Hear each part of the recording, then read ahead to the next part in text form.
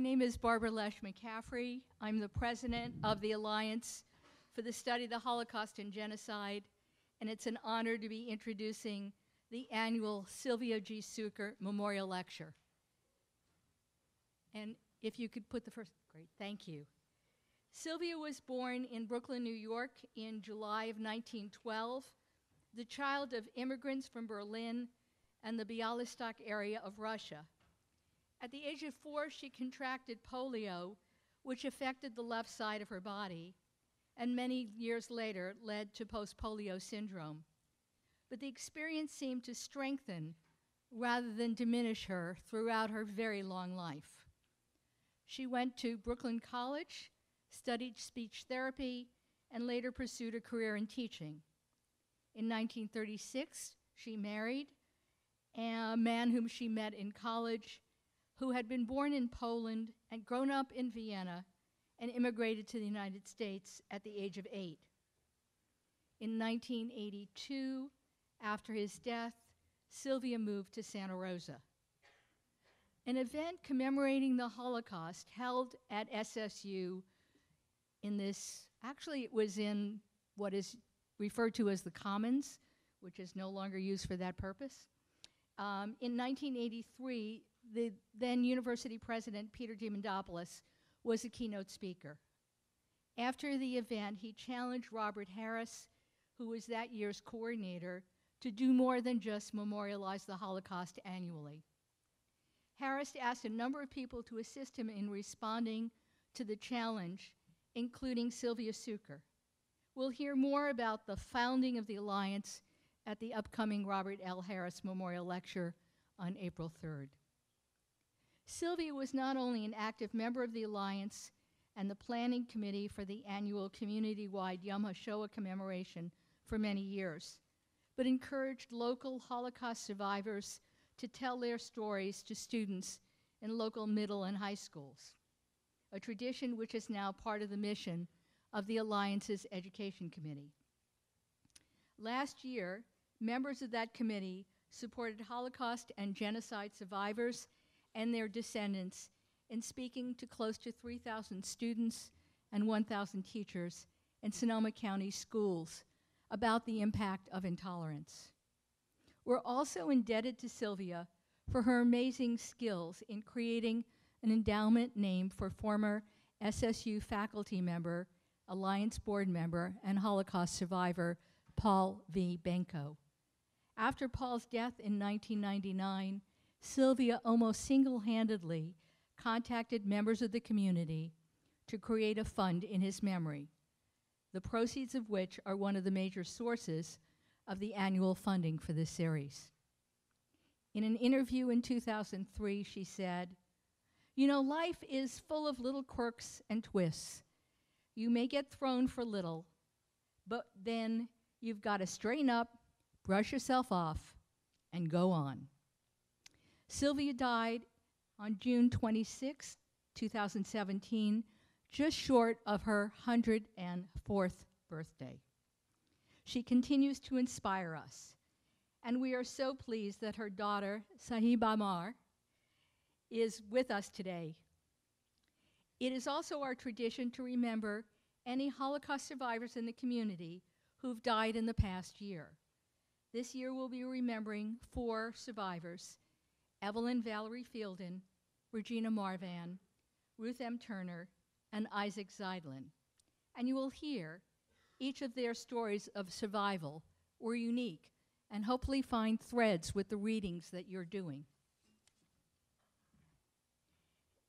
Evelyn Valerie Fielden was born in Berlin. Her parents, who were Jewish, had her baptized, as she said, to give her a worry-free life in Germany. Not quite what was hoped for.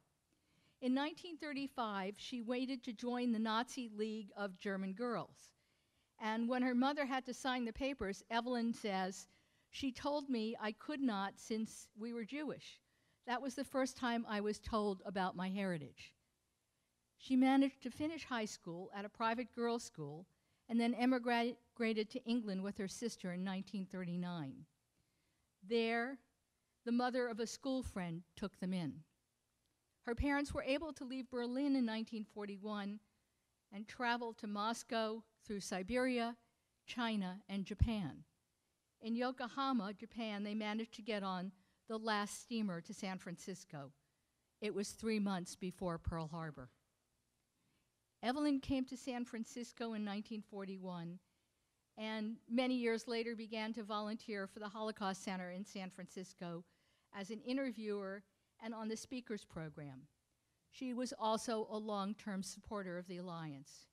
Her advice to others was to make the best of every situation and don't complain.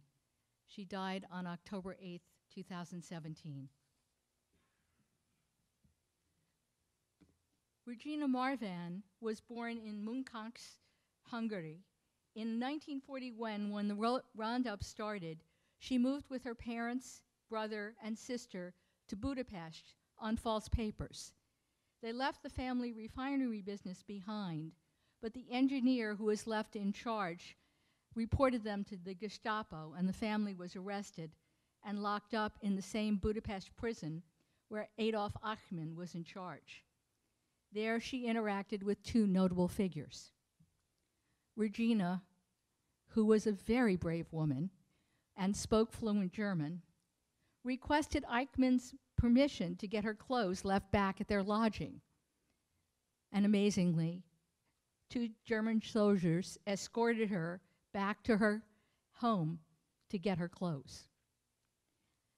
Hanna Senisch, the famous resistance fighter, and her mother were also at the same prison. Regina, who also spoke Hebrew, spent each day walking the allowed 20 minutes in the courtyard with Hanna and got to know her well. Coincidentally, Regina's mother shared a cell with Hanna's mother. Regina and her family were released from prison later that year and were interned in a labor camp when the Hungarian Arrow Cross, the local fascist organization, came into power.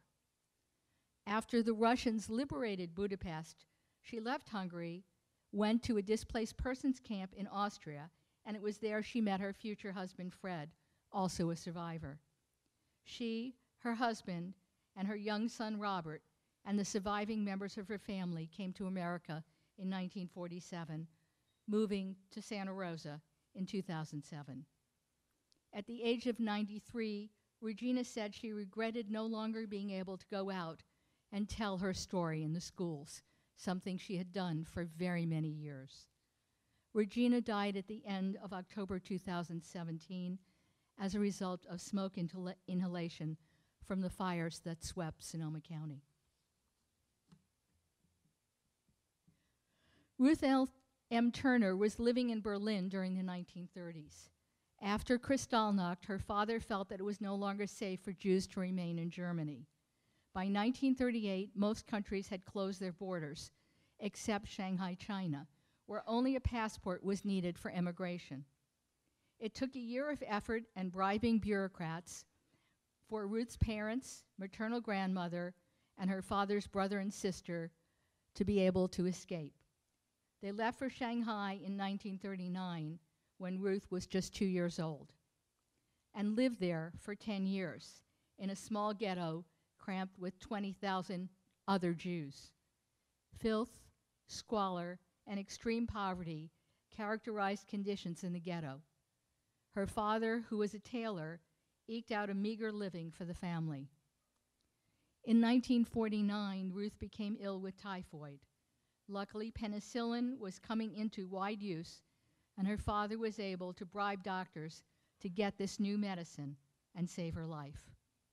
Eventually, the family was able to emigrate to Montreal in Canada, and then in January of 1951 to San Francisco, at which time Ruth was 13. She credits love, support, and positive attitude of her parents for getting her through the challenges and some of the hard times that she had to face. Besides family, her friends, her Jewishness, and her temple were all important supports and mainstays of her life. She died in June of 2017. And last, Isaac Zygielbaum was born in a small town in Poland which is now in Belarus. His brother Ben and his father Solomon went into hiding after their town became a ghetto. The Russian partisans helped them find places to hide, mostly in people's barns. And they found a spot for their mother, sisters, and an infant, a newborn. But when they went back to get them, they discovered they'd been killed less than 10 days earlier. The three family members hid for almost 2 years. For a time after the war, Isaac was in a displaced persons camp and then went to Israel in 1948 at the age of 18, joined the Navy, and fought in Israel's War of Independence. Isaac came to this country in 1952 and married his beloved Trudy. They operated a coffee shop in Marin County for 29 years. Isaac's advice for people is to be proud Jews, be an example, study, and work hard. He died on January 30th, 2018. May their memories be a blessing. Thank you.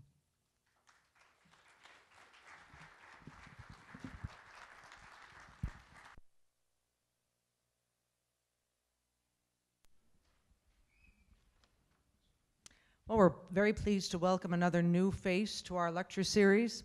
Professor Rubinovitz is an Israel Institute Teaching Fellow this year at Sonoma State.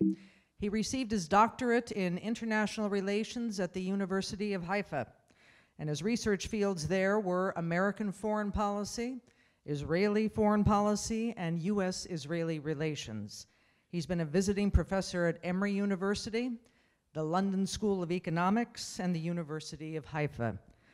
Professor Rubinovitz is currently working on the concept of autonomy for Palestinians in the occupied territories and the role of U.S. guarantees to Israel in peace processes since 1967. His book on Menachem Begin and the peace process with Egypt will be published soon by Indiana University Press. Today, he's going to speak to us on rescuers and survivors in the Israeli context, so please welcome him.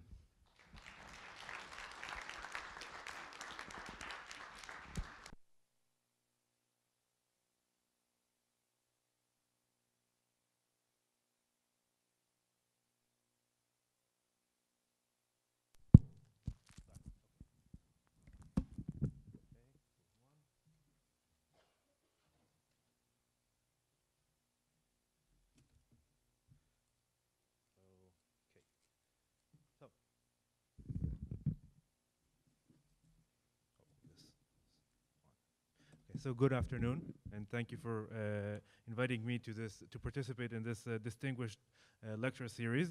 I regret that I can't attend the lectures throughout the year.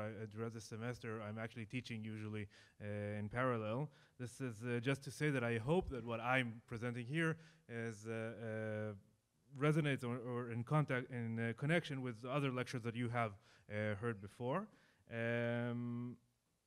This photo, which now is in the background, is a random photo that I found from last year's Holocaust Memorial Day ceremony at Yad Vashem in Jerusalem.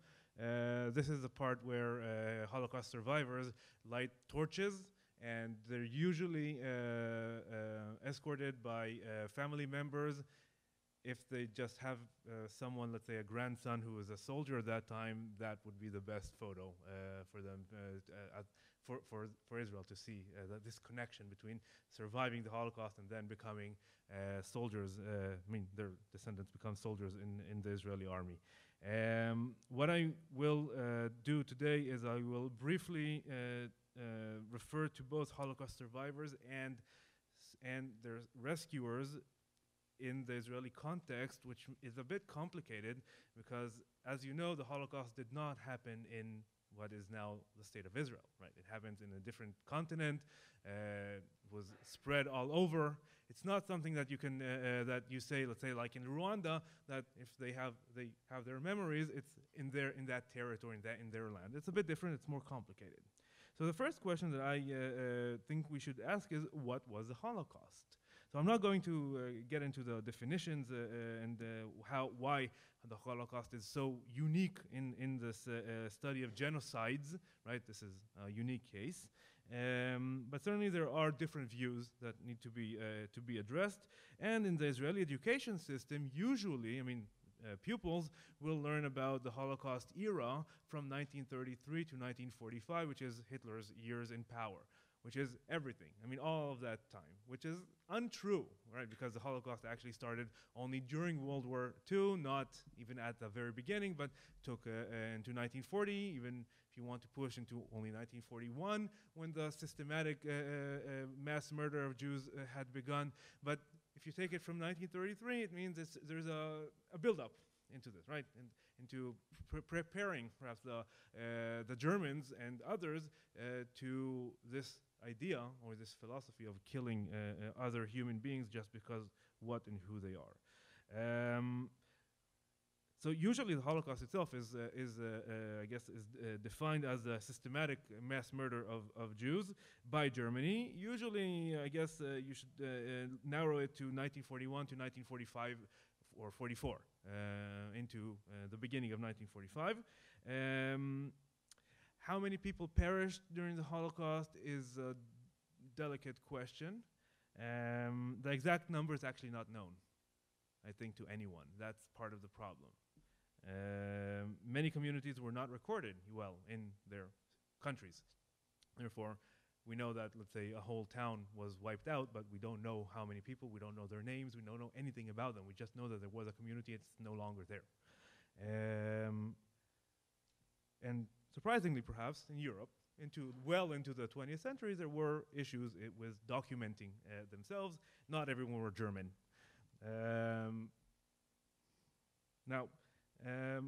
So very quickly, the Jewish people and the Israeli establishment have settled with the number 6 million. 6 million Jews who perished, and that was, the calculation was about 1/3 of the people. Actually, if it's 6 million, it's a bit more than 1/3 of the Jewish people of that time before World War II. Researchers have tried to find out a bit more, to dig into this and to be more accurate, and there seems to be a consensus now of between 5.5 million to 5.8 million Jews who were murdered during the Holocaust. In any case, however we calculate this, we're talking about 1/3 of the Jewish people, and many people do notice that until this day, 70 plus years later, the Jewish people had not yet recovered demographically from the Holocaust. It takes time,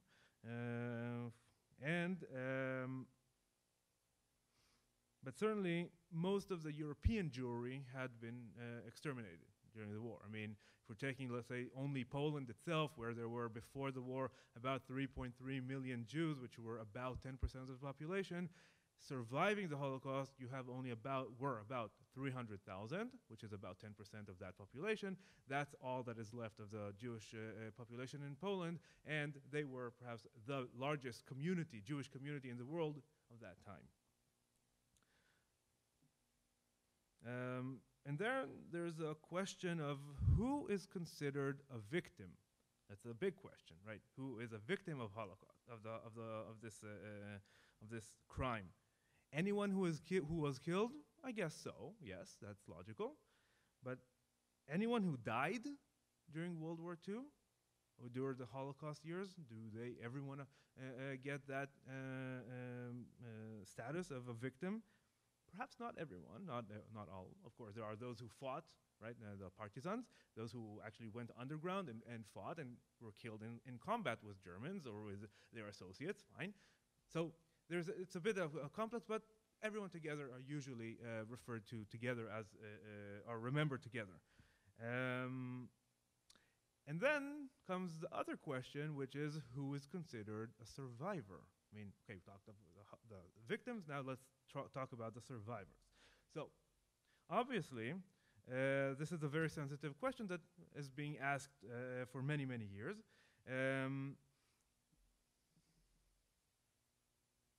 And quite surprisingly, in Israel, in recent years, people have noticed that there are more people who are now referred to as Holocaust survivors than a year before. How can that be?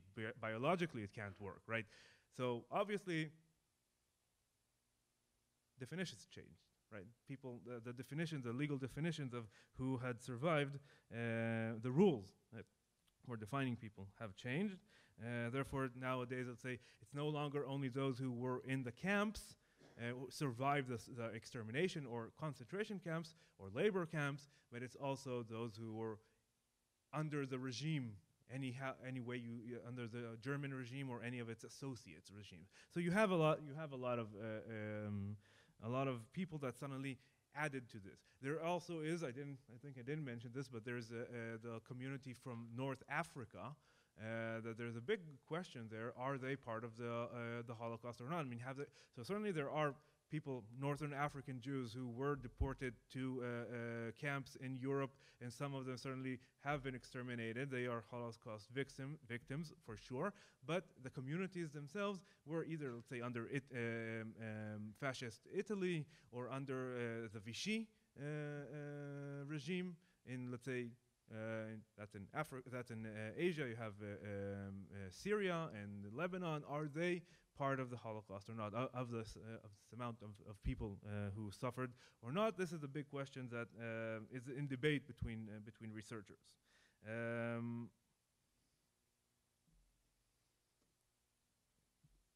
So now I would want to talk about Holocaust survivors in Israel. After 1945, there was a wave of immigration to first mandatory Palestine, and once the British left and Israel was established into the state of Israel, whoever survived and could manage, people came mostly from Europe. I mean, this wave, most of them are Holocaust survivors, whoever is left.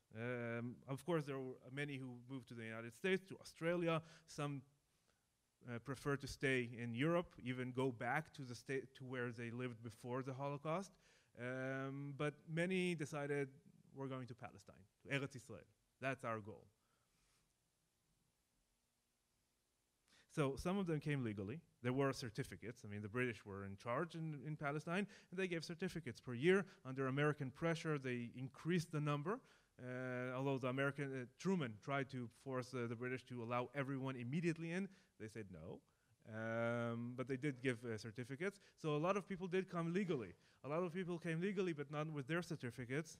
And a lot of people came illegally, either smuggled the border or almost swam to Palestine, into a beach that the British patrol wasn't there. I mean, that's how they were. And then immediately they would be running into the kibbutzim, in one of the kibbutzim, and disappear there until they, I guess, learned enough Hebrew to sound natural. So you have lots of stories about that. Of course, there are those who were arrested and captured when they came to Palestine and were sent to new concentration camps now in Cyprus, British camps, including my grandmother's brother and sister, who were sent there and only later were allowed to come to Israel. They came from Marseille. Through Marseille, actually. And also my grandmother and my late grandfather did the same, came from Marseille. So the natives, the Jewish natives of Palestine, known as Sabra, yes, like the hummus company, Sabar in Hebrew, this is how they're known. They actually at first distanced themselves from these Jews from the diaspora. They are new Jews, people who actually know how to shoot, who learn how to cultivate the land, unlike those Jews from the Gola, from the diaspora, who don't know any of that. They only learn Torah. That's the image that so many people had about them. It took years to learn how difficult their lives were once the Germans took over, and it's certainly the Eichmann trial in 1961 certainly opened up a lot of these wounds and allowed native Israelis to learn what happened during the Holocaust, things that they never imagined. I mean, they heard about things, but they never really heard such stories told on live radio, no TV then in Israel, live radio for weeks. Okay, now, the image of these diaspora Jews was that they were led to their slaughter like sheep, and they did nothing. That was, of course, not completely true. There were those certainly who did not resist, but there were a lot who did resist one way or another. And there is a bravery here that took a lot of time to actually learn and to get. There was no escape for a lot of people. That's the problem. I mean, the borders were closed, and there was no way out. That was the problem. Now, Israel's Central Bureau of Statistics just last month for the International Holocaust Memorial Day, which is January 27, which is the day of liberation of Auschwitz, have published that at the end of 2016, there were 186,500 survivors in Israel. As I said, the numbers should go down, but actually sometimes there are years they go up for a while.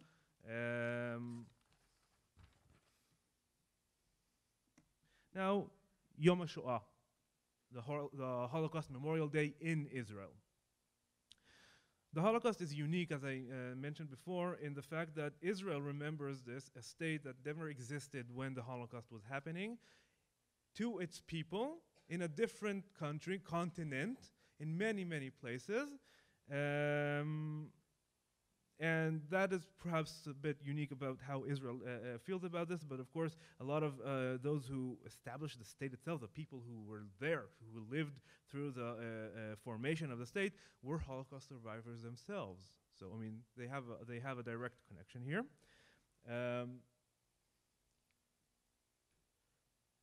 Now, of course, the Holocaust itself was very present in Israel. I mean, if there's anything that pupils learn in high school in history, if anything they should remember from high school, is the Holocaust. I mean, everything comes down to the Holocaust. The whole Jewish history of thousands of years disappears. Nothing is there. If there's something, especially now, this government is investing quite a lot in teaching about the Holocaust and intensifying this. And there is some outcry in Israel about why are you teaching about the Holocaust 5-year-olds or 6 years old? I mean, they can't absorb any of this. Why? But this is part of teaching these young, very young people about the history, and of course with some political reasoning behind this teaching. So certainly this is something that should be remembered. Now, in the Holocaust Memorial Day in Israel is between Passover and Yom Ha'atzmaut, Independence Day, just in the middle. After the second holiday of Passover and a week before Memorial Day and Independence Day. Of course, the symbolism cannot be missed, right? Israel survived, the Jewish people survived Pharaoh, okay, Egypt, then survived the Holocaust, and we have now a state of our own. This is, you just can't miss the symbolism here. Now, in fact, this is not the first date of, this is not from the very beginning of Israel that this is the date of Memorial Day. It starts actually only in 1959 when the law made this date, which is 27th day of Nisan, into the Holocaust Memorial Day.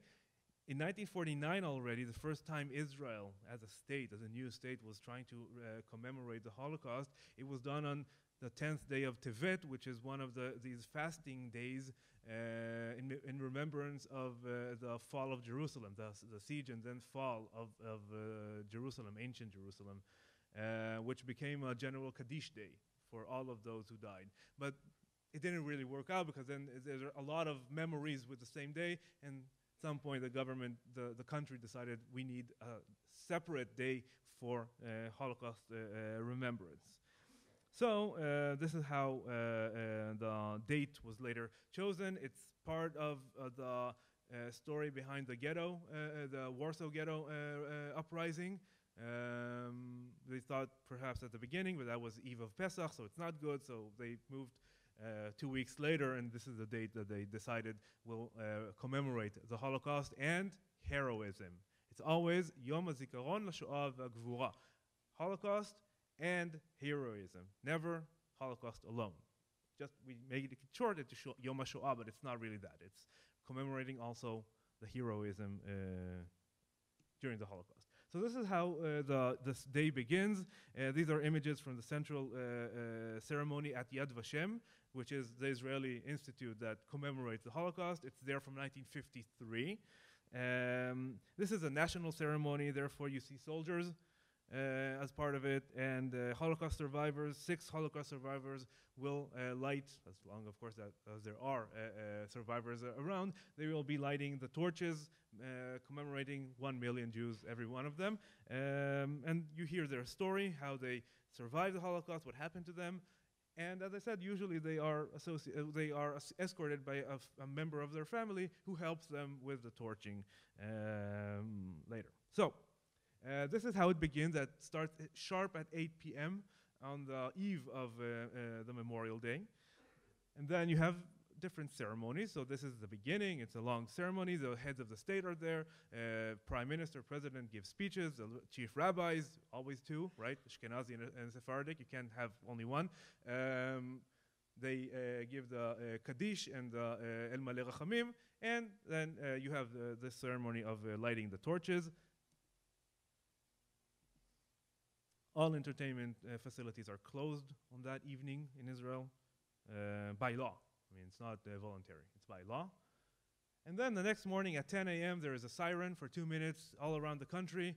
Everyone stands for 2 minutes, and then there starts this ceremony. This is quite new from recent years, that it's called Lechol Ish Yeshem. Every person has a name, after a famous song by Zelda, saying everyone has a name given by his parents, by their surrounding, by their God, and so on and so on. This is where people say the names of Holocaust Holocaust victims of their family, from their own family. Very similar to perhaps how we started here, when remembering people who died just now. So, but then, of course, those who are victims of the Holocaust. All of the leaders of the state, most of them are Ashkenazi, so they have personal connection with victims. And the day ends with another ceremony at Kibbutz Lochamei HaGetaot. Lochamei HaGetaot is the ghetto fighters in English. Of course, established by ghetto fighters who survived this and came to Palestine and then Israel. And usually the chief of staff is the one talking there. Again, this connection between the Israeli army now and what happened then, I mean, you can't miss the symbolism in any of these events. This is how it seems, the 2-minute silence of siren. It's a siren, it's a stable siren for 2 minutes. If there is an emergency, always you would hear the media tell you if there is an emergency, you'll hear the siren go up and down, then you know we're in trouble. But if not, then it's a stable 2 minutes. As you can see, it can catch a lot of people traveling, so they just stand, get out of their cars, stand for 2 minutes, and continue driving. That's how it goes. In the train, let's say if they're stuck in the train, they will stop. The train will stop. They will stand, and that's how it goes. Now a bit about how memory is passed in Israel. So we have these ceremonies. These are the traditional ceremonies now. But at some point, you know that the last survivors will no longer be with us. How do you continue? So certainly there are people who record their story, and then we have them on tape. People who write, people who just speak, tell their story to others. But perhaps that's not really enough. Now the authorities who calculate these things estimate that every day about 40 Holocaust survivors die in Israel. Per year, per day. So it's about 10,000 per year, even more. And at some point, biology will make sure that no one is here. Now, the ceremonies that I just showed you start losing their impact on the younger generations. They're quite boring. They could be quite boring.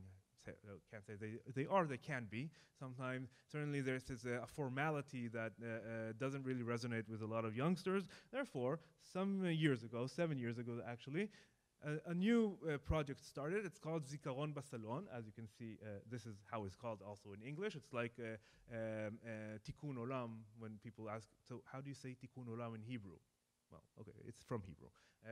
So Zikaron Basalon, which is memories in the living room. People started, this is how it started, with a person inviting a Holocaust survivor to their living room, and people inviting people to listen, and this is how it goes.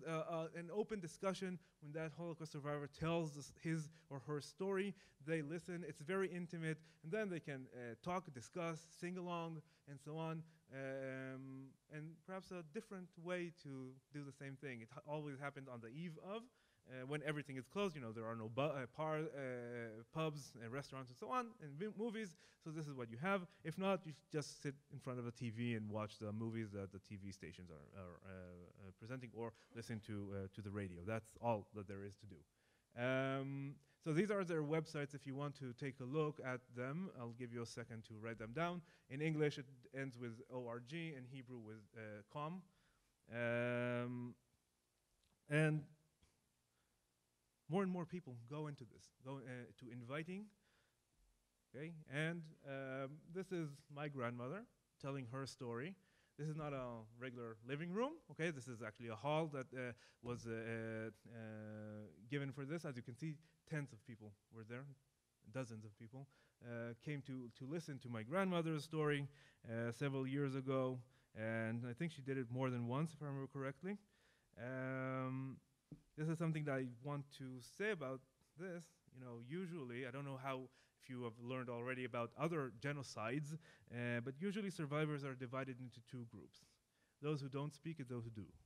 Those who do speak about what happened to them, to their families, and those who don't. My grandfather, my late grandfather, was of those who didn't speak. He never really spoke about anything. It was really difficult to get out of him any story, anything. He was one of, if I remember correctly, 9 children, the youngest. Only he and one of his brothers, his old brother, survived the Holocaust. Everyone else were dead. His older brother was already married in Paris. So, I mean, also, of course, came under occupation, but still was there. We don't know a lot of his ordeals. My grandmother talks. She talked with everyone. She talked with us, the grandchildren. She talked with her children, my father and my aunt and others. She is an endless source of stories of what was going on then, things that she remembers from home before, things that she remembers from what happened and how things happened to the family. Yeah. Okay. Now, I mentioned before that there are probably something between 5.5 to 5.8 million victims. Yad Vashem, the Israeli institute that commemorates everyone, Shem is name in Hebrew, has taken a mission on itself. That's their mission, is to collect the names of the people, the victims, to know who they were, where they came from, who their family was, know anything about them. The basic information is name, age, where they were from, how they died, where they died. Until now, there are about 4.5 million names recorded, which means there are at least 1 million names no one knows. No one probably will ever know, because no one is there to tell. Actually, this started very early, starting to collect the names. In the 1990s and late 1990s, suddenly everyone understood, oh, they're perishing, they're dying on us, the survivors, we need to collect, again, the names. So I can tell you that names are collected. They have a page you can download. It's called a page of testimony, and you can download it and fill out the names of relatives, neighbors, and so on and so on. These are two pages, of course, not coincidence. One is Chaim Yosef Lipman, and the other is Hannah Esther Lipman. They are my great-grandparents. These are pages that are online. My grandmother sat with my father, told him the names, and he wrote everything down. As you see, there's a bit of a difference between the forms. One was almost exclusively in Hebrew. Then the newer form is also in English, so you have also information in English. So my grandmother provided more than 100 names. 66 of the pages are online in the Yad Vashem website. What they do is they cross-list and they make sure that they don't have doubles of the same name. Okay, now you can see here, I doubt that you can actually read this. It says where they're from, who their parents were, whatever is known, where they lived. Okay, they lived in Ozorkov in Poland. Where they died, probably Dachau, my great-grandfather, probably in Dachau. We're not really sure of what. And it was probably in November 1944. He actually survived for quite a while. My great-grandmother, she was killed in Chelemno, and my grandmother knows that to say that she was gassed. So this is the personal attachment, and also two of my grandmother's brothers who died. One of them died in Auschwitz, probably gassed, but she wasn't really sure. And the other one died in the ghetto in Lodz from disease that wasn't treated well. So that's a personal story. I mean, for her family, she was quite lucky. They were 3 of the 5 brothers who survived the Holocaust, and all 3 of them made their way to Israel, to Palestine, and then to Israel. Others have dispersed all over. Okay, now this is Poland. This is Lodz, okay, the central city of their region, and this is a zoom in. Lodz, Ozorkov, and Lynches, where part of the family was from. Then they moved into Ozorkov, and this is where they were caught when the war came. And eventually they were pushed into the Lodz ghetto, and from there to camps and so on. My grandmother was liberated from Auschwitz in 1945. This is west of Warsaw. Warsaw would be somewhere here. This is a part of our family tree. My aunt and her cousin worked on this for a long while, on bringing the story, writing up the story of our family, my grandmother's branch, that is. And they came up with, through my grandmother's memory, and only from her memory, about 500 names. Yeah, generations back, that is. And all of them, they had a huge sheet that they spread. It was amazing how long it was. This is only one section of it, our section of this whole thing. But this is how people try to record right now before it's too late to record the history of us. Now, as I said, many communities were completely wiped out, leaving nothing behind. No memory, no person to tell the story, to remember them even. My grandmother community of Ozorkov had gathered, and they built this memorial, which is 3. You have here 1 memorial, 2 memorial, and the torch in the middle. At the Cholon Cemetery, actually the Cholon Cemetery houses a lot of such memorials for Holocaust, for communities that were struck by the Holocaust. Every year during the Memorial Day, the Holocaust Memorial Day, the families gather there for another ceremony, and that's what you see here in the photos from a few years ago when I was there too. And now I want to go to the rescuers. That was about the victims and the survivors. Now a bit about the rescuers. It's called Righteous Among the Nations, Chasidei Umot HaOlam in Hebrew. This is actually an ancient term in Judaism that was revived after the Holocaust to identify people who saved Jews during the Holocaust. Yad Vashem, I copied this from the Yad Vashem website. This is their mission. This is what they say, that they convey the gratitude of the state of Israel and the Jewish people. You see both of them, right? It's not Israel, in a way, is taking the role as representing the Jewish people. as it usually does, but here specifically, to non-Jews who risked their lives to save Jews during the Holocaust. It grants the title Righteous Among the Nations to the few who helped Jews in the darkest time in their history.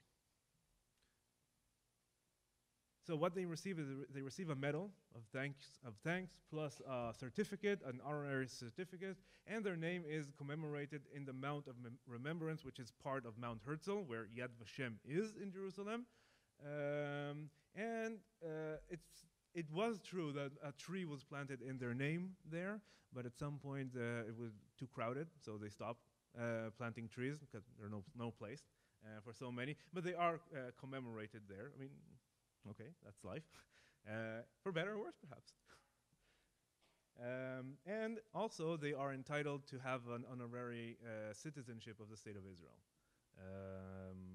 And some claimed it. Some actually moved to Israel and became citizens of the State of Israel. Now, this seems to be, from what I understand, from what Yad Vashem is saying, this is a unique tribute of the victims. No one else ever did such a thing, of thanking people who saved even one person during the Holocaust.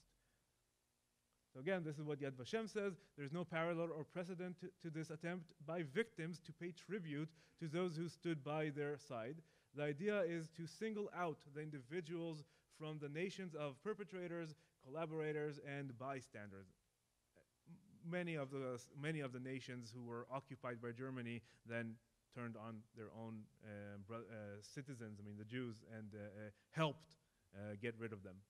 Many have, but there are those who certainly have not, and these are the righteous.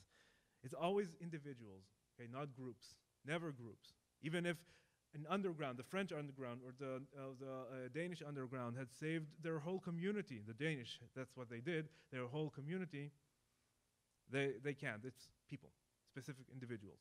That's the rule. Now the project starts from the beginning of Yad Vashem itself.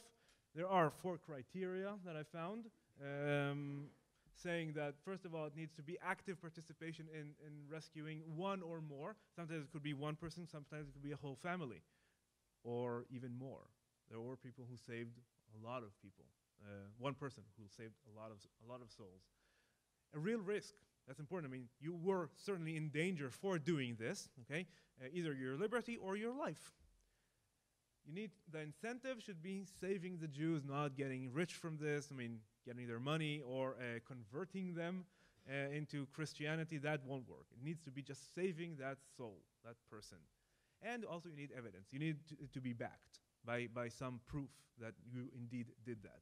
So what is happening is how do people get to that? Usually their rescuees, those who they rescued, would testify in their name, would put their name to the committee and to ask them to say, this and this saved my life. I want you to recognize him as Chassidu Mot Olam, as righteous. This is something that they would need to do. This is why the number that I will show you in a minute probably is not reflecting completely what was going on, because there are a lot of people who didn't come forward or didn't even know of this before they died, and therefore we don't have the record of who saved them. But still. So, the total number that Yad Vashem has, and everyone copies Yad Vashem on that, even the U.S.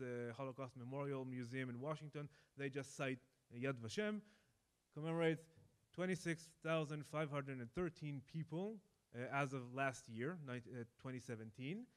Most of them were nominated by the people who they rescued and survived. Right? They need to also survive the Holocaust and there to be able to testify. But as I said, certainly there are more that were not recorded yet, and perhaps will be in the future if anyone can trace that number. So the National Division, I summarized their whole very long table into this table. You see that Poland, now there's a whole issue of Polish remembrance, right, and all of that. They had the most, perhaps it's logical because that's the largest Jewish community of that time, and there are 6,706 people, Poles, who are recognized as righteous, as people who saved someone, at least one. That is, and then you have others. This is the way it's going, and then you have other countries where only 2 countries with 3 people who are righteous, 5 with 2, and 11 countries with 1 person who was there. And as I said, as you can see here, I put an asterisk on Denmark, because Denmark actually, Israel wanted, Yad Vashem wanted to mention a whole group that was there. They asked not to. So there are only 22 righteous. In Denmark, we're actually a lot more there. But this is the Danish people actually asked that. But you know that the Danish Jewry was saved by Denmark itself. They were sent under the nose of the Germans to Sweden. This is how they survived. So this is what they receive. This is the medal, and this is the certificate they receive. An honorarium certificate for thanking them for saving someone. And of course, this comes down to this sentence from Judaism: "Kol hamatzil nefesh achat, kilu itzil olam u'meleo." Everyone who saves one life is as if saved a whole world. And this is the logic behind commemorating these righteous. Now, commemoration. I found interesting that the Israeli Postal Service presents stamps. This is the diplomats. There are 5 diplomats mentioned here who saved Jews. One of them is from Japan. He's the only righteous from Japan also. And you have a general stamp for salute. It's a salute for the righteous among the nations that was issued.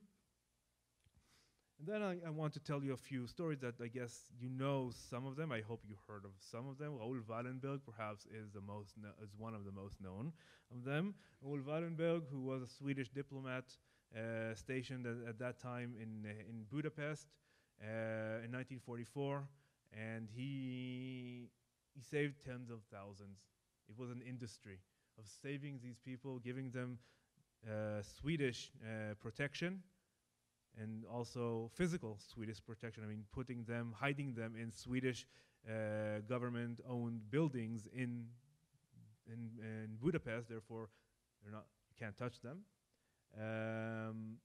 He started in July '44. This is when he started his assignment and his mission. Half a year later, when the Soviet liberators, occupiers, whatever you want to call them, came in, they took him, and no one saw him ever again. It's now, it seems, established that he was killed. He died, or maybe he was murdered, in a KGB facility outside Moscow in 1947. Just 2 years ago, the Swedish tax system declared him dead. I mean, that's how you know people die, right? Yeah, there's nothing more permanent than death and taxes, right? So here you go. So that's Raoul Wallenberg. Another, he became, because his story was so famous and he was such an impressive person, he became an honorary citizen of the United States. One of the people he rescued became an American legislator, and he pushed a bill to make him into an honorary citizen of this country. Also, Canada, Hungary, Australia, and Israel made him honorary citizen after death, of course. And other places also commemorate him. There are a lot of places named after him. In Israel, there are 5 streets, if I remember correctly, that are named after Wallenberg. One of them in Tel Aviv also has a statue of him there, which is quite rare in Israel to find statues in streets. Another one is Oskar Schindler, that I guess many of you have seen the Schindler's List. Schindler himself was a businessman and actually part of the Nazi party, who at some point, I guess, calculated it would be cheaper to labor Jews than to labor Poles in the factories that he took over. And at some point, thousands of people, he saved thousands of people during the war, even fought off. At some point, it became from profiting from them into actually saving them, regardless of the price that he was paying. And he started paying a price in the Nazi party and in the Nazi system because they knew what he was doing. They tried to take the Jews from him, and he actually fought them back. He later, after the war, there was an attempt to make him into one of the righteous, but remember, there's profit here behind, so it made a problem for a while, but eventually he was given that, he and his wife received that honorary status. He died and in 1974, and he asked to be buried in Jerusalem. So this is his grave in the Catholic cemetery on Har Zion, which is an interesting story that he's there. But people that he saved worked for him on a lot of issues. And then there's another story, even more perhaps interesting because it's much less known. This person, his name is Muhammad Helmi. He's an Egyptian. And he was recognized in 2013 as a righteous among the nations, the only Arab to be in that position, in that status. Very interesting. Only a few months ago, his family received the certificate. It's not the post was late. They refused. They refused to take this from an Israeli institute until they found someone from his family who's already in his 80s, who knew him personally and was willing to accept this certificate from Yad Vashem, but not from Yad. He didn't come to Israel for this. He didn't go to an Israeli institute. Usually, if you need to give this honorarium outside of Israel, it's done by an Israeli diplomat, an ambassador or consul, anywhere in the world. He didn't go there. He went to a German institute in Berlin, I don't remember exactly where, and this is where he was handed the certificate because it was too difficult politically for them to accept something from the state of Israel. This is how, politics get involved in even in this. He's actually a very interesting figure. As I said, he's an Egyptian. He went to Germany to study medicine, and he succeeded. He became a doctor. But he was an Arab, which means he's a Semite. Therefore, he was in a way persecuted by the Germans, not exterminated, but still persecuted. He couldn't marry his loved one, who was a German. Eventually, after the war, during the war, he saved a Jewish girl and her mother and a few others with some help around. And these people survived, and they wanted to recognize him, and eventually Yad Vashem accepted. But as you see, the family actually delayed this by 4 years until someone there was willing to accept this honor, which is a sensitive issue. Okay.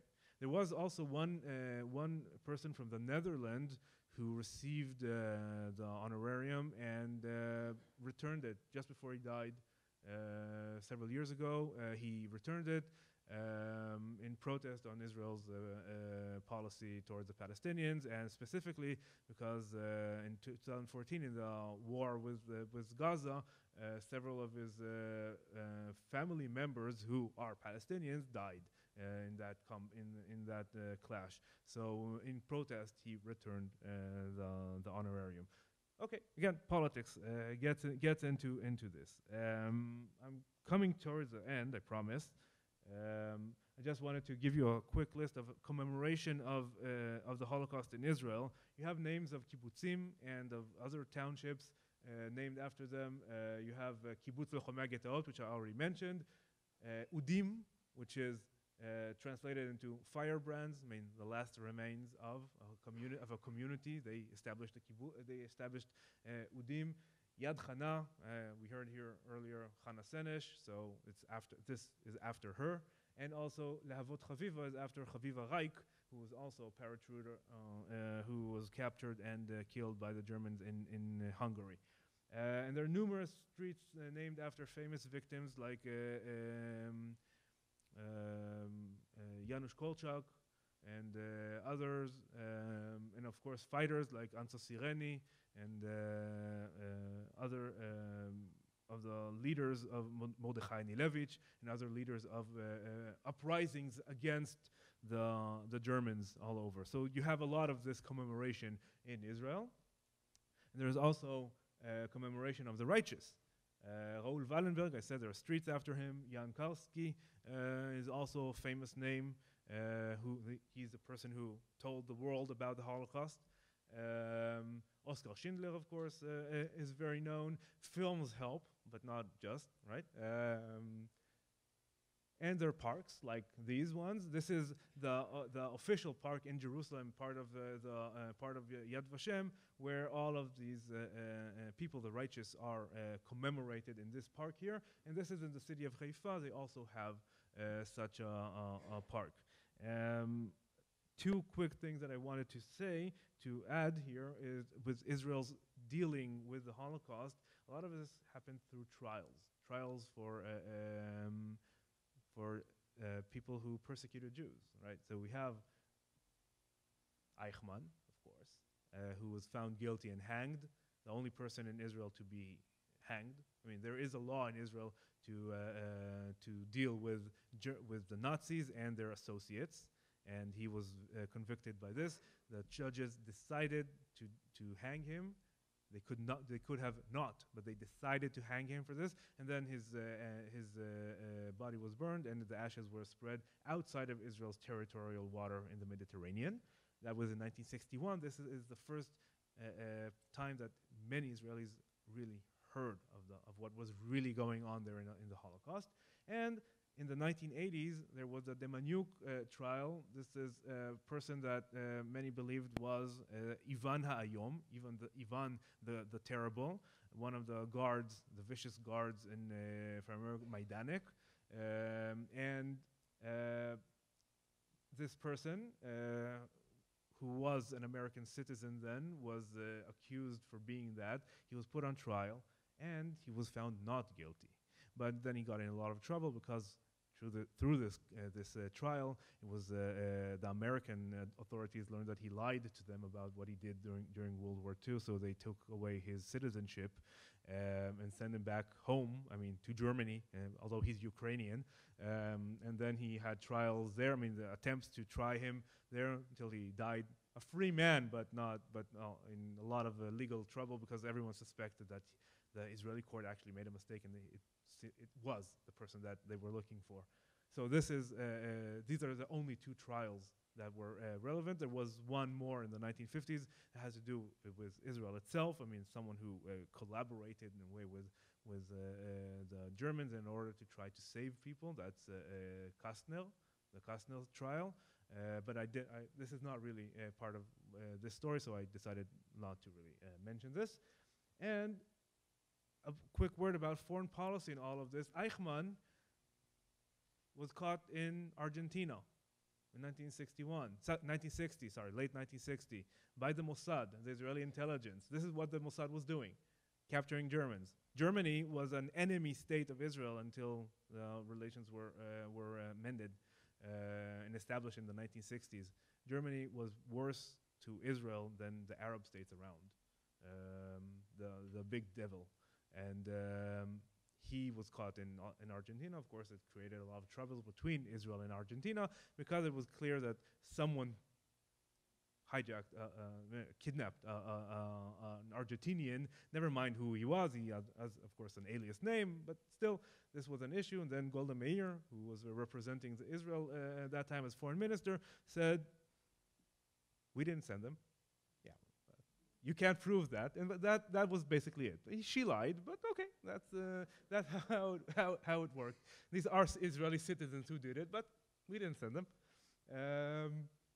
So this certainly had become an issue between the two countries, and also, of course, there's a whole issue here because Argentina had become a house to many Nazis who escaped to Argentina. It was a very welcoming country to them and to their ideas, and this became an issue between Israel and Argentina, but this is only one. Of course, with Germany itself, Israel has the reparations agreement that was signed in 1952, and the Germans, since then, Israel and Germany are warming up to one another, have been warming up until eventually 1965.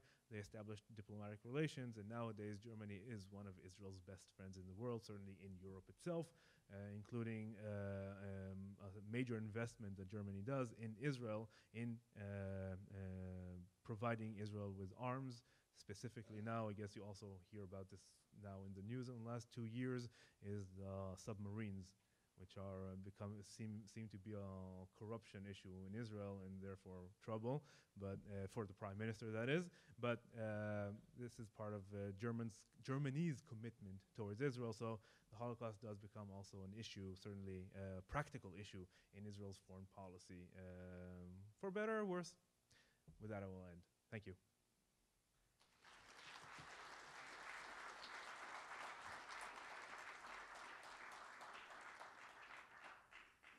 So, if you have questions?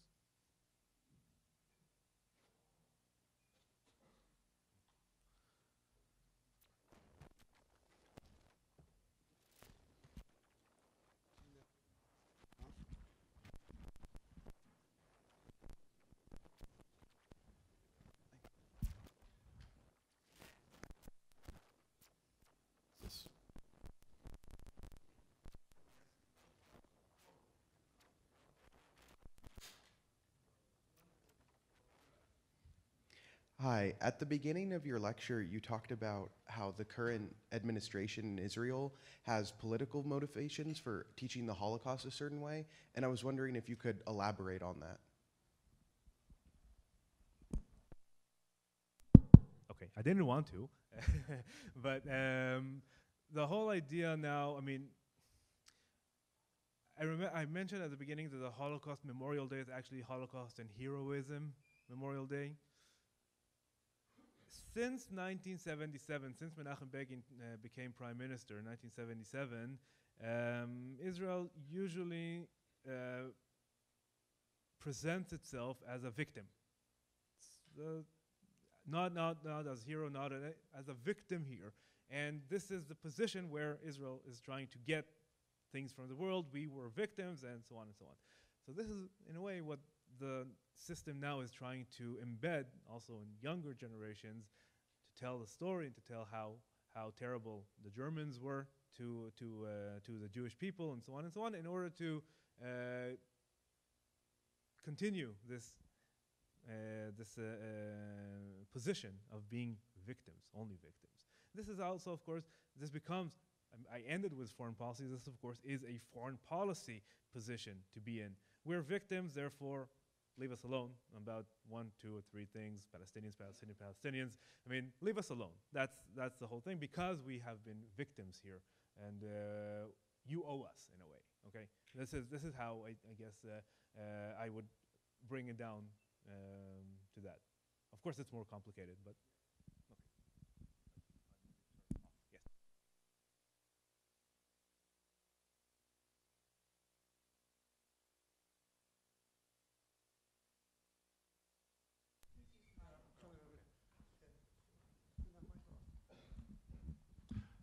You mentioned early on that kind of the list of survivors has grown in recent years. Is there a particular reason for that, or what's the rationale for that?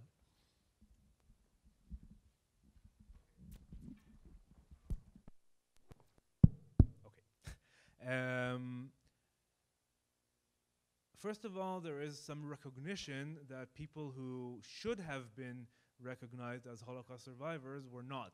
One of the problems was, let's say, in the 1990s, when a mass of about 1 million Jews from Russia came. There were no 1 million Jews in Russia, there were a lot less, but the government recognized everyone who even had one member of the family Jewish. All the family is Jewish. That's a break from the rabbinite position in Israel. The thing is that a lot of them were not treated in the Soviet Union as Holocaust survivors. So suddenly you need to expand that also to people who found their way into the Soviet Union as Holocaust survivors, because they were. Now that's the easy case.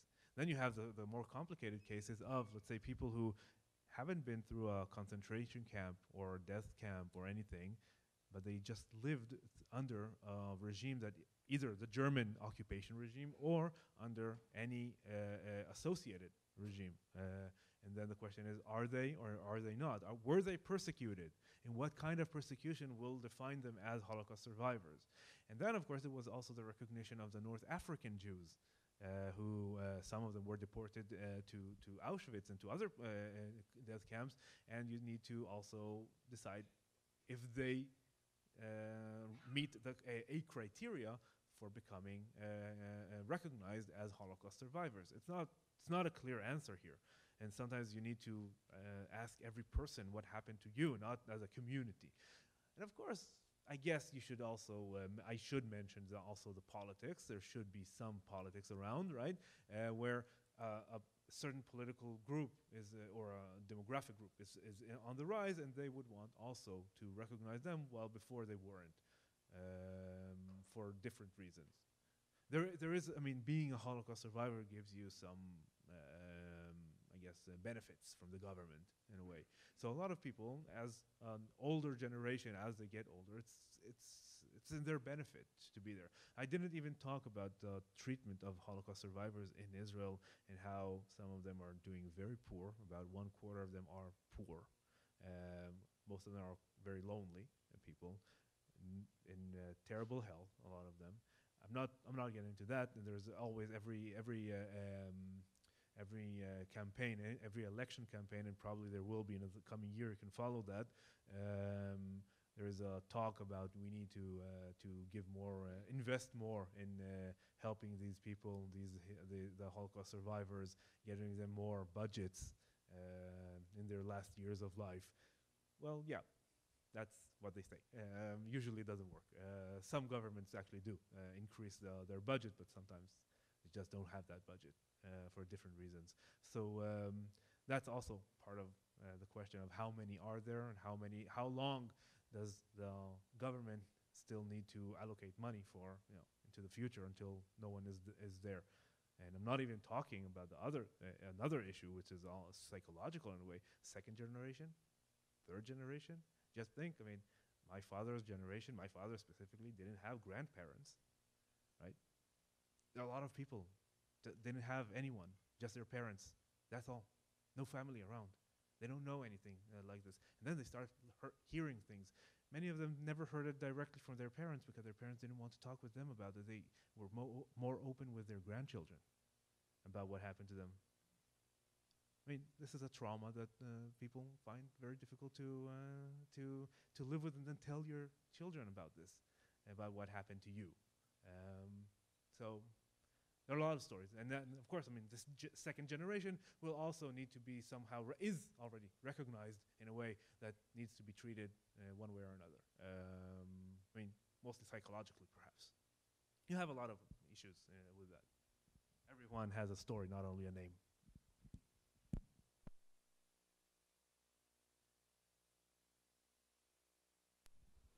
I'm wondering if there's tension between the definitions of survivors in Israel versus the definition the U.S. Holocaust Memorial Museum uses of anybody whose life was affected by Nazi tyranny, which would include people who were able to escape, people who are in hiding, people who get out, the children who got out on the Kindertransport, and how it seems that the definition in Israel may not have included those people, and how is there tension between the two countries in terms of Holocaust recognition?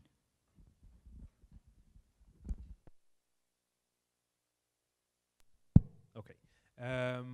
In a way, there is one, but I mean, I haven't looked into the American definitions, but it does seem that the expansion that Israel is doing in recent years is towards that, including more people that actually were affected one way or another by the Holocaust. Yes, I guess that's the direction.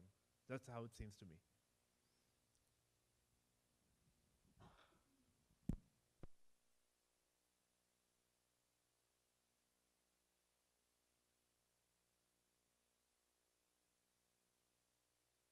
this is a little bit off topic. I'm sure the Poles were very happy to see that they had so many rescuers in your graph, but their recent pronouncements negating any kind of involvement in the Holocaust are rather extreme. Do you think that's a product of the right wing that has emerged in to dominate Polish politics over the past 6 years, or is it really the product of a long-standing tradition of anti-Semitism that has never really wavered? Okay, I didn't really want to get into this, but okay. No, because it's too fresh in a way, and it's too. We don't know everything yet. We know only what's public there, right? And certainly, it seems that the Poles now are trying. The Polish government is trying to, in a way, say in a way it is a traditional political position that Poland has for many years, that we were victims just like the Jews. Which is something, I mean, we were victims of Germany. They eliminated our country, our state, right? Our state institutes, and also the Jews. I mean, the same. But of course, Professor Dina Porat, chief historian of Yad Vashem, says, no, you can't. You can't do that. I mean, you had some kind of a choice. Jews were stuck there, and they were also then persecuted, not only by the Germans, but also by you, the Poles. In a way, I think that many people aren't willing to say, and I a bit hesitate to say this, but I guess that if more Poles were bystanders, more Jews would be alive. And then what happened eventually? Okay? Because a lot of them collaborated, even willingly, in killing and killing and killing. Which says, yes, there is a standard, I guess, of some anti-Semitism in Poland that, in a way, they haven't addressed.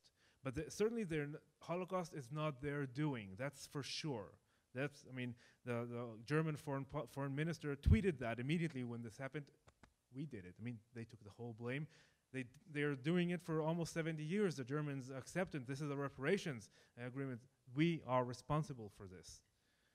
The Poles, at least many of them, have been collaborating with them.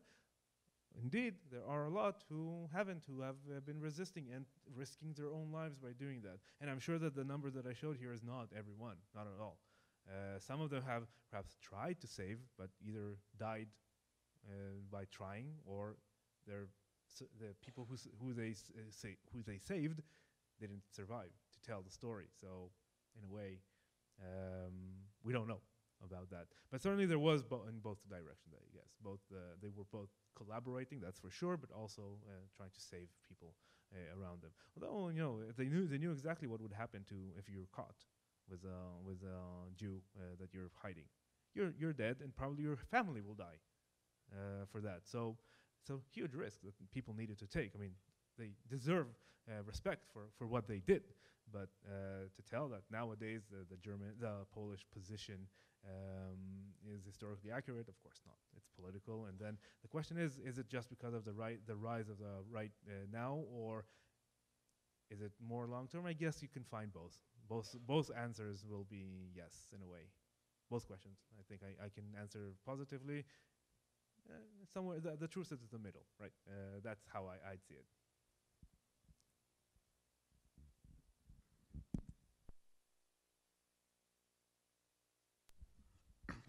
In talking about the North Africans, it made me wonder, are Jews in Israel still being taught that the Holocaust was a European Jewish tragedy only, or do they understand that if Rommel won in North Africa, there were plans to wipe out the Yishuv also, and that throughout the war, the Grand Mufti of Jerusalem was pressuring Hitler to hurry up and put the Palestinian Jews higher on the list of victims?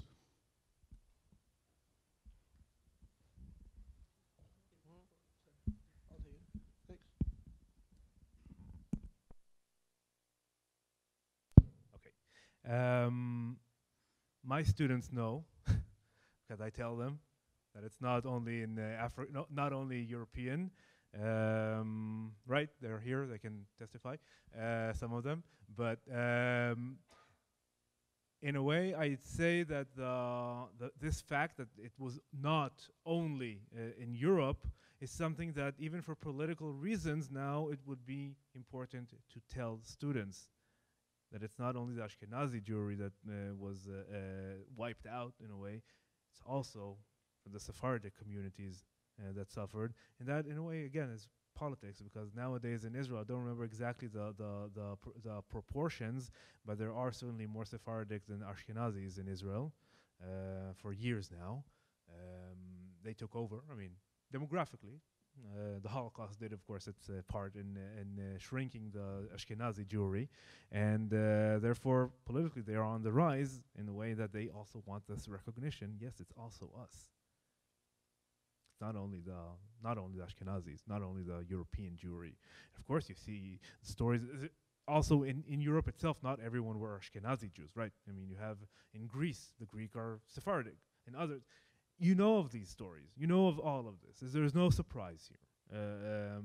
But a lot of this is not really was not for many years put on the front, because there were bigger, I guess, communities that perished, and that was more important than nowadays. You hear more of that. Yeah, I guess also in the education system, although I have no connection to it, to the education system, that is, for many years.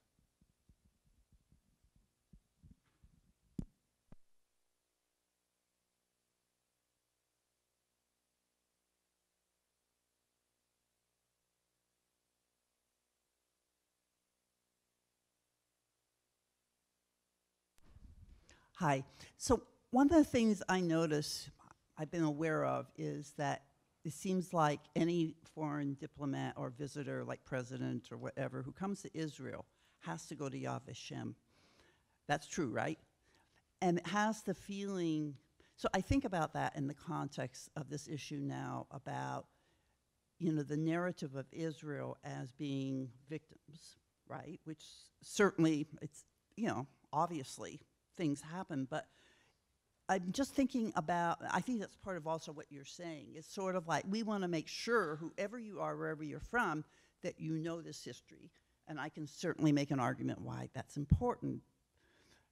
But I think part of the challenge is if that's the primary identity of Israel, I see that particularly as the years go on, of being harder to maintain as survivors die and children must survive, you know. And I also think that it may be one of the reasons why it's sort of like you've made yourself into identity as a victim from the very beginning. And now when you do things that we think are immoral, that are inconsistent, you know, some of the things that, you know, that is even more shocking to people, because you've made yourself so much into being victims of horrible crimes, and some people now look at things that are happening and say, and you're doing some of the same things. So I guess I'd like for you to speak about kind of the implications for the country of having had so much of their identity caught up in being victims.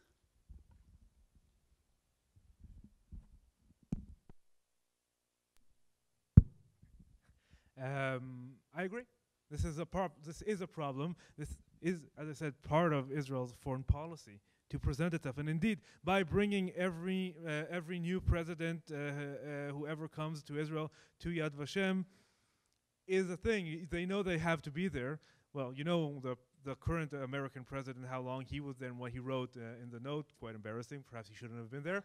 You know, that's, but others have been, and everyone are there, and they understand indeed that this is part of the Israeli identity. Okay, now that's fine, but sure, there are the implications. Let's say one thing that I haven't touched here, but I did mention in my classroom when I talked about this, is that Israel sells arms to countries that some of them are involved in terrible atrocities, domestic and foreign, which is a big issue. I mean, this is a moral issue. Is it okay to sell arms? Right? Right? Right? Also that? right? And also, I mean, now Israel has an agreement with Rwanda, of all places, as a safe haven for those Eritreans that Israel doesn't really want to recognize them as asylum seekers. And then, of course, it comes back to the Rwandan genocide and what Israel did or didn't do while that was happening. And also, the question of arming that country and starting an alliance with it. And you see Netanyahu and Kagame meeting quite a lot and already quite friendly with one another on a lot of issues. And actually, it's interesting that a lot of Holocaust survivors have spoken up against the government not to push these people out because of their own personal history and of Israel as the nation, as the country of the Jewish people. We can't do that. So there's a whole struggle over this in Israel these days. The government has its position, but there's a lot of opposition to that position.